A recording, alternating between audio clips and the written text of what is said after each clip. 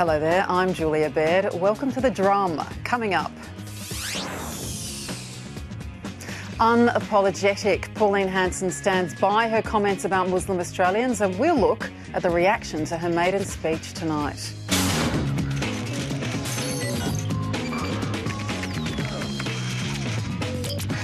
The Prime Minister breaks his ironclad promise on super reform.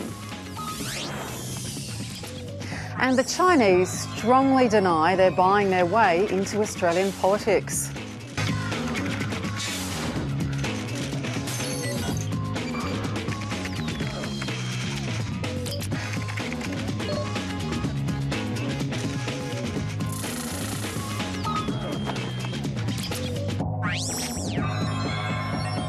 And joining me on the panel this evening, we have former Editor-in-Chief of The Australian and author of new book making headlines, Chris Mitchell. Welcome. Thank you.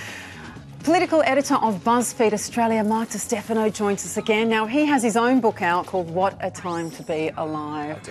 And former New South Wales Liberal Party Minister and fundraiser, Michael Yabsley. Welcome to you. Thank you. Now, if you're on Twitter, you can join us using the hashtag #TheDrum.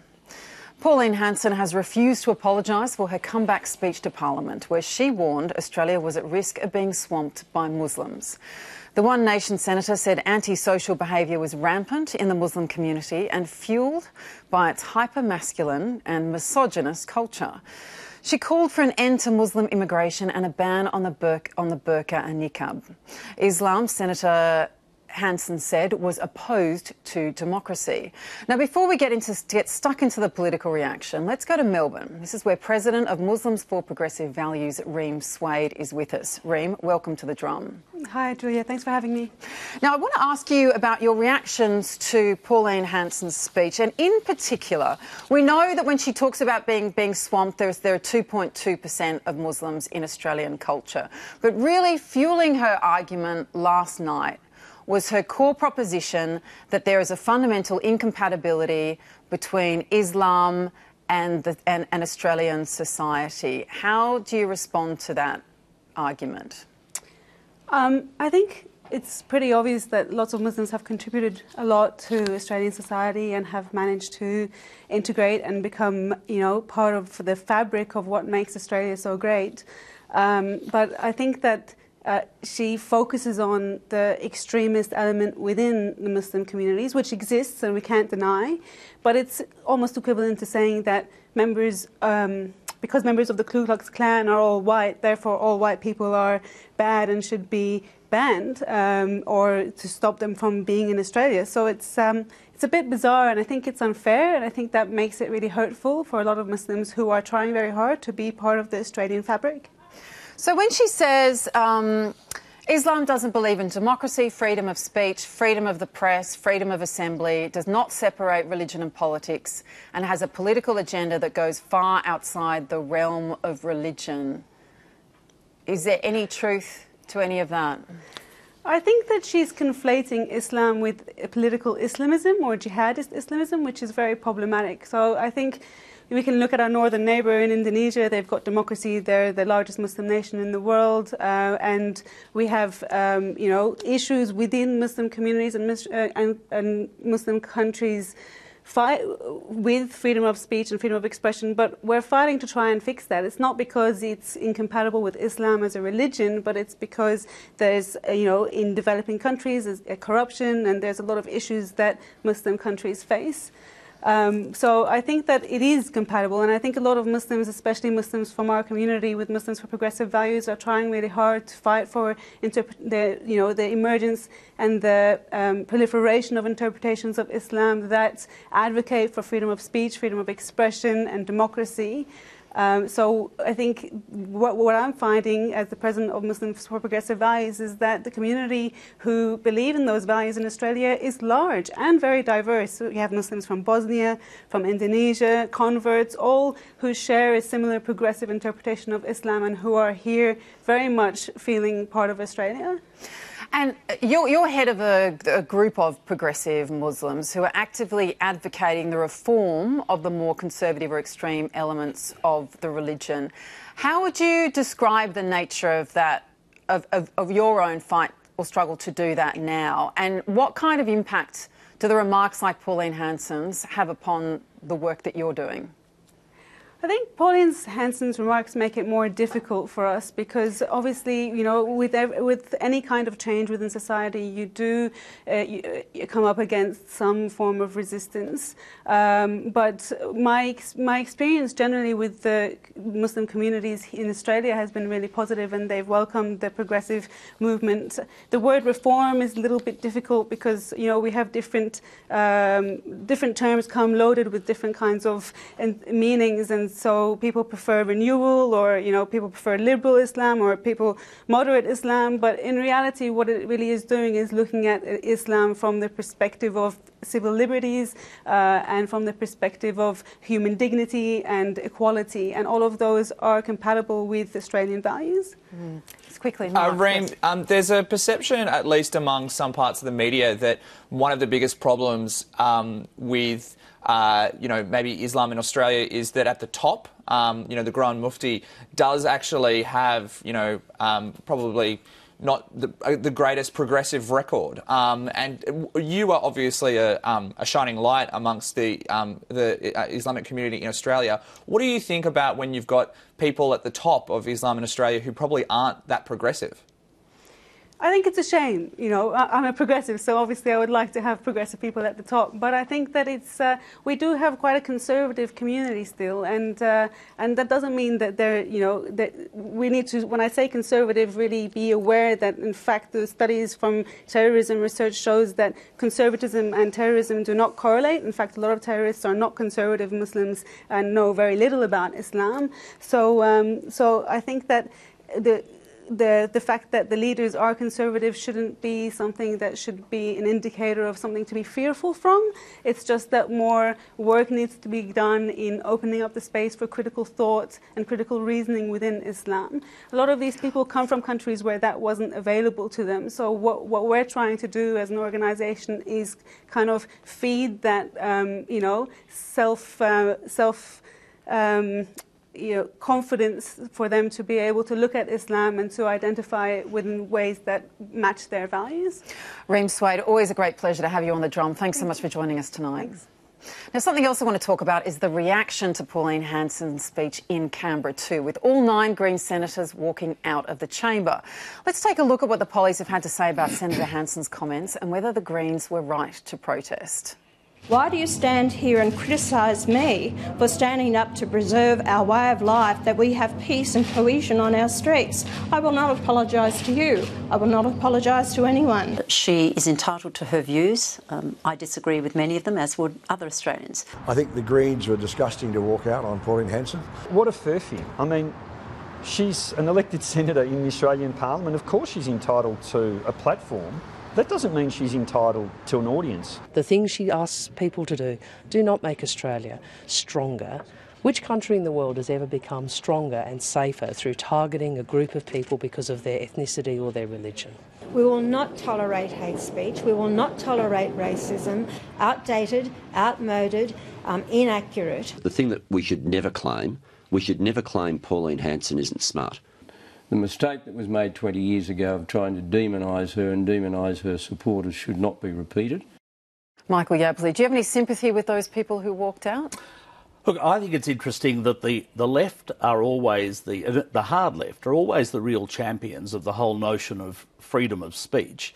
And yet, you know, they're the ones that bring down the shutters. Sure, they're entitled to walk out. They can really do anything they like, and that's one of the great things about Australia. It is as free and open a democracy as you can get. I'm always intrigued by the contradiction that those who champion the notion of free speech are the ones who walk out on the one who's exercising free speech. But they're still allowing her to speak. They're just exercising their own right to not listen. They are. And look, I think, you know, Pauline Hanson, you know how there are some people who, if there are 10 ways of saying something, Pauline Hanson is one of those people who will find the most abrasive and offensive way out of the 10 of saying... Maybe she's just very blunt. Well, look, she's blunt, but you know, it's pretty clear that Pauline Hanson is now being treated in a different way to the way she was treated her first time around. And this is not unrelated to the Trump phenomenon, to the Brexit phenomenon.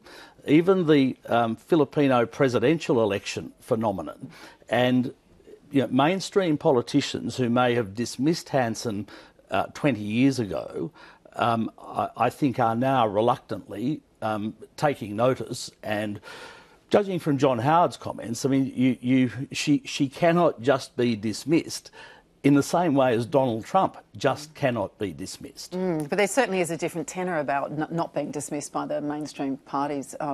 Chris Mitchell, what's your view about the walkout, or are we just simply being distracted? I think there were a lot of mistakes made 20 years ago, and I think Howard's position last night on Late Line about what went wrong 20 years ago is correct. I think she does reflect what a lot of people feel, but I think it's the feeling of ignorance, really. I think it's people who don't know Islamic people. I thought what Reem said about Islamism versus Islam was pretty correct. And I also think the sort of self-defeating part of Pauline's argument is that this is only likely to make young Islamic males, who after all we are really trying to protect from radicalising themselves online, more alienated than they are. So if you talk to ASIO or if you talk to the AFP, that's the big concern. And one of the reasons Malcolm Turnbull is trying to wind down the rhetoric on this issue is to stop kids of 15 and 16 going online and radicalising and then going out and doing something violent. But Chris, I'd be really concerned that what is portrayed as the winding down of the rhetoric is really trying to sugarcoat something that I think most Australians, I mean, Reem referred to the Ku Klux Klan. I mean, that's a nonsense analogy. The Ku Klux Klan does not threaten us and our way of life, and there are not the sort of incidents. Well, we're not really exactly living in North Carolina or something. No, we're not. But I think there are plenty of people who are trying to sugarcoat what is actually going on in the Islamic world. And the truth is, I mean, out of the News Limited stable, I remember it was 15 years ago, the editorial said that not all Muslims are terrorists, but all terrorist actions, nearly all terrorist actions, are committed by Muslims. I'm afraid there are inescapable truths in this. But the total BS with that, though, Michael, is that, yes, a lot of the terrorism committed in Australia is committed by Muslims. But if you look at the victims, quite often, around the world, terrorist incidents are being committed against other Muslims. This is the ISIS ideology is anti-Muslim because they are attacking and killing Muslims. I know we want to move on, but I wouldn't mind saying something either. I think there's a historical development argument here. So, is Islam as progressed, as we have been since the Crusades? It seems to me I went to school and was educated by nuns who looked a lot like women in burqas. So 50 years ago, things, women who had their face covered were pretty common in Australia. Right, exactly. No, because I want to move on to one more thing that's happened in federal parliament today. Look, this has been one of the most controversial elements of Treasurer Scott Morrison's first budget, a $500,000 cap on after-tax superannuation contributions. Prime Minister Malcolm Turnbull said the changes would make the super system fairer and stuck by them during the election campaign despite a backbench backlash. Can you foresee any circumstance in which the policy as detailed in the May 3 budget will change following the election? Is it ironclad? It is absolutely ironclad, yes. That's the commitments that we've made in the budget are our policy, and that's what if we are returned, we'll implement those policies. And what a difference 3 months and a near-death election makes. The ironclad super promise is out the window today in favour of a $100,000 annual cap. My question is to the Prime Minister. Today, Senator Abetz issued a press release claiming credit for the Prime Minister's humiliating backdown on superannuation. George angry. Are the extreme elements of his party so powerful that they can force the Prime Minister to abandon his absolutely ironclad promise? So, a government improves a measure, consults, changes it, improves it, makes it work better. In the real world, where all of our constituents live, people say, that's good. They listened, and they tweaked it. They made a change.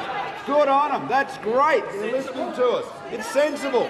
But in the pantomime of the 70 minutes of this parallel universe question time, it's a humiliating backflip. I mean, we have to get real about the art of policy making in this parliament.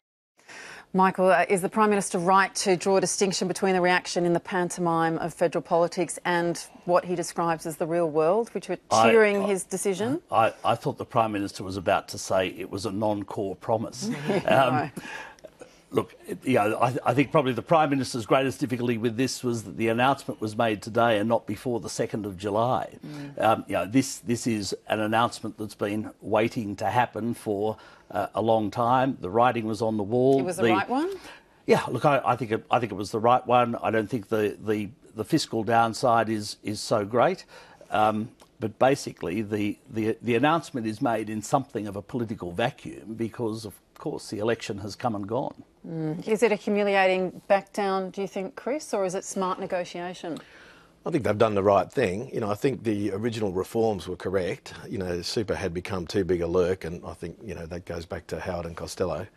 And we had real anomalies where people who were on less than, the lowest marginal tax rate paid 15 cents in the dollar if they wanted to top up their contribution. So their rate increased by 15 cents. I think the reforms are good, and I think the $500,000 change allows people to top up if they inherit. So people who are reasonably low in the socio-economic demographics, if they inherit a house late in life in their 50s or 60s, they can top up.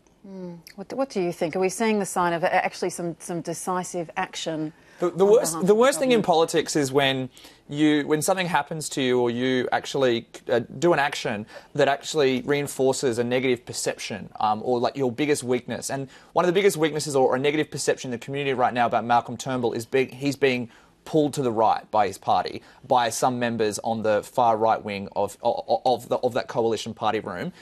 The problem being is that this was probably a very constructive thing that happened today. It was, they listened to the party.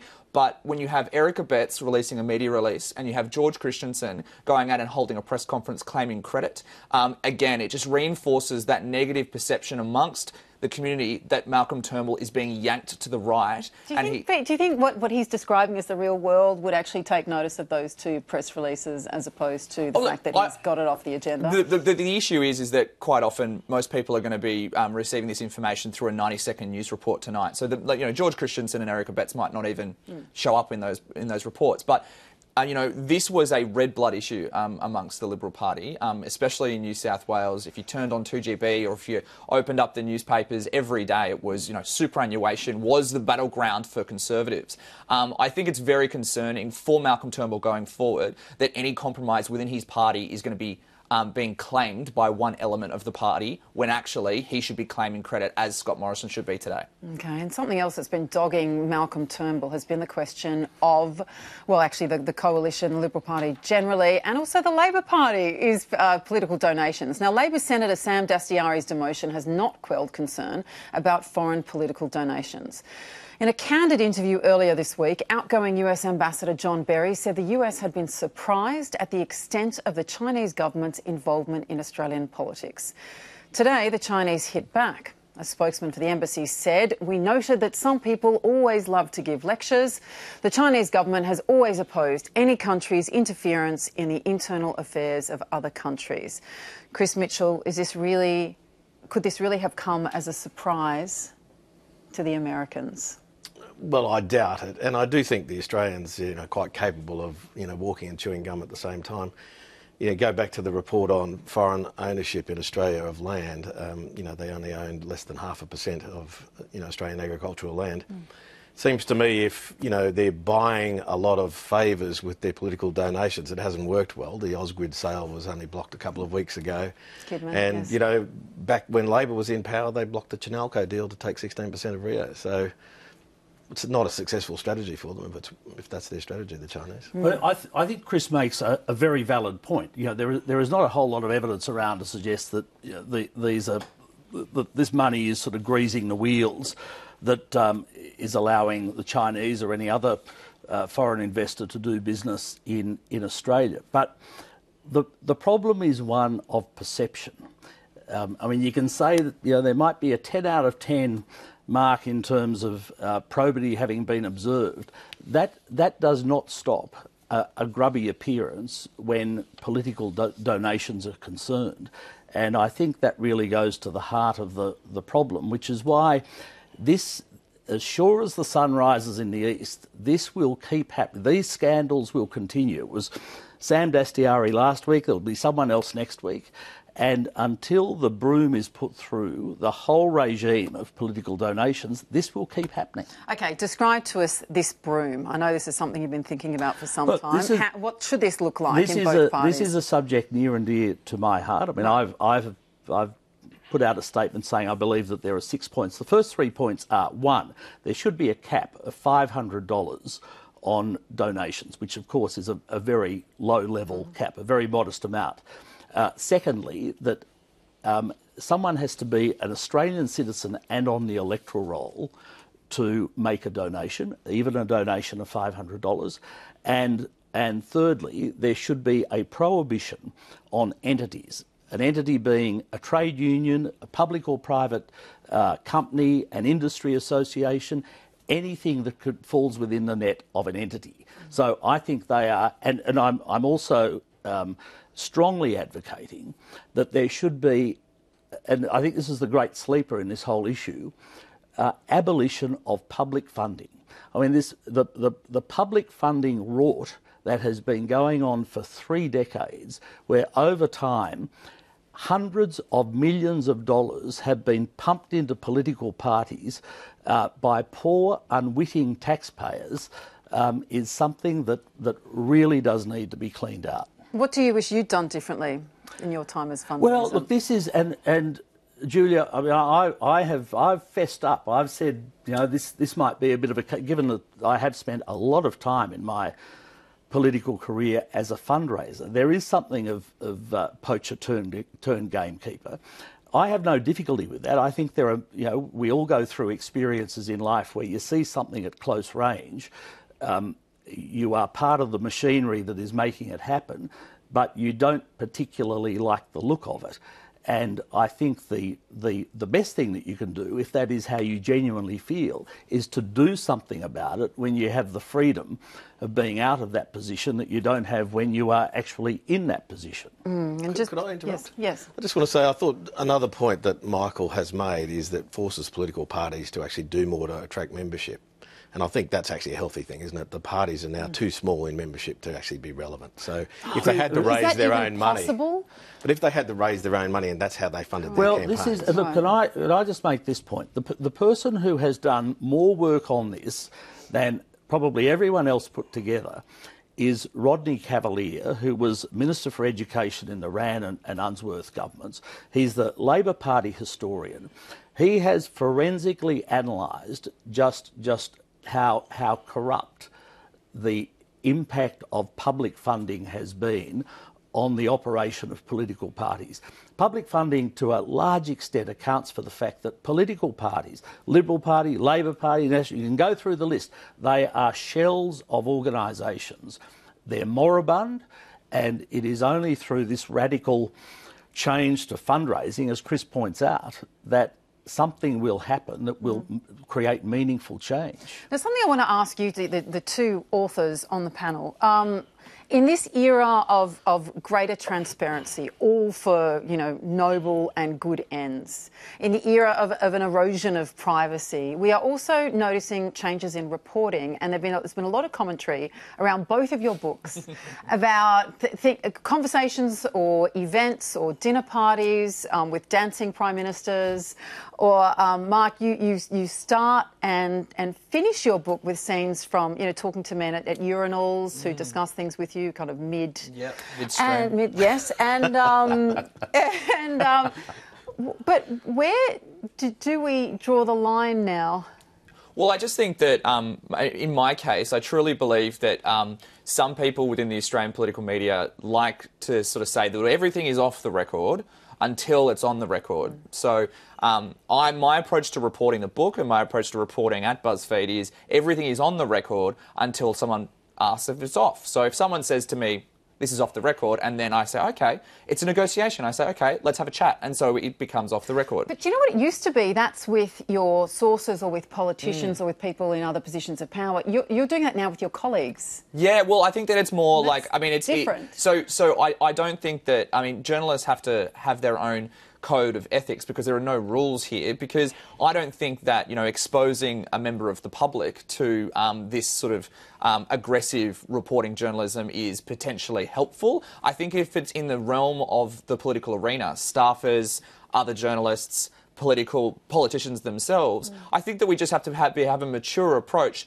If I'm standing at the back of a press conference and I can overhear a private conversation that directly contradicts what's happening in front of the camera, am I supposed to be duty-bound not to report what I just heard? Because it's actually way more informative than what's happening in front of the camera. And I think that that's a little bit different. I mean, they're talking loudly in a public space, and you're my approach to this has always been very hawkish. Yeah. I genuinely believe that my audience is out there. My audience is not inward. Okay, and I need to hear from Chris how you went through making those decisions as coming from the position of an editor who had, incredible access and relationships with with all of our prime ministers and media proprietors. Yeah, well, obviously I've retired and most of them have too, but look, I think in my book I'm talking about 5 prime ministers and Rupert Murdoch. I'm not talking about other journos. My view on, source-protected confidentiality is that it's absolute. But if a Prime Minister is ringing me demanding that I sack a particular reporter or pull Hedley Thomas off a story, for instance, I think that's a reasonable thing to relate in retirement.